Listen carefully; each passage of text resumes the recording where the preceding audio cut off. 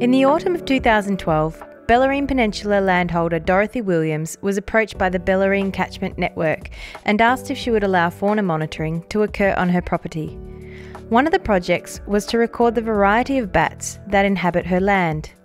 Along with some local residents who were keen to see what he had caught, local bat expert Trevor Pescott set harp nets to capture the bats overnight. There's only one bat that is found around here of the 10 or 12 different species.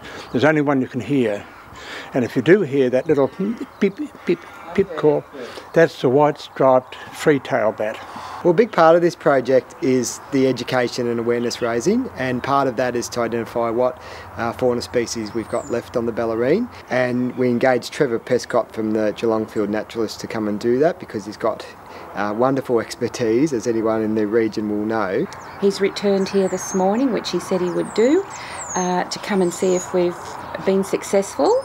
And I think there were 9, and I think Trevor said about 3 different varieties, so amazing. Birds will come into the traps. Occasionally you'll get a bird that will fly in. They land there, but they can fly out, they can get out. The bats don't, they have to have enough space to get their wings out. They will generally get into little huddles like that. They're very communal, to start with. Oh, look at that, isn't that a beautiful picture? That's Gould's wattled bat.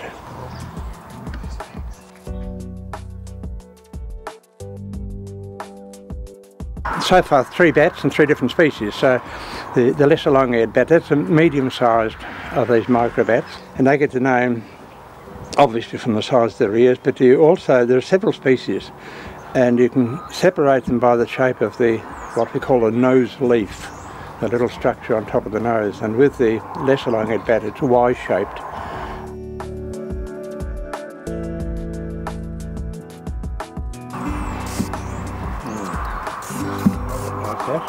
The usual place that they live in is the hollow trees.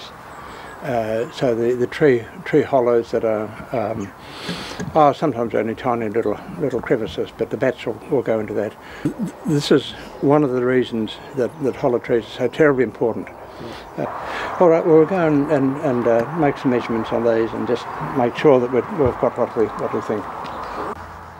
Trevor measures, weighs and records the species types. He collates the data and sends all the information to the Atlas of Victoria, who keep the observations on record for future research.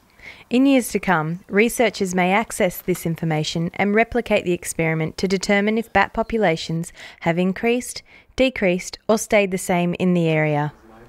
Research like this is incredibly important to provide a measuring tool on how our local ecosystem is handling pressures such as population increase, pest species and pollution. In the case of this property, Dorothy Williams, where we are today, Dorothy has said to me on a number of occasions, oh yes, we've got bats, I know we've got bats, but she's never known what species they were. And today we actually found out that there was 3 species of microbats that we recorded on one night of trapping. So that's just a great result. She knows what those species are, and she knows a little bit about them as well, what they feed on, what their habitat requirements are, and that just makes that connection so much stronger between Dorothy and her property and the values that are here.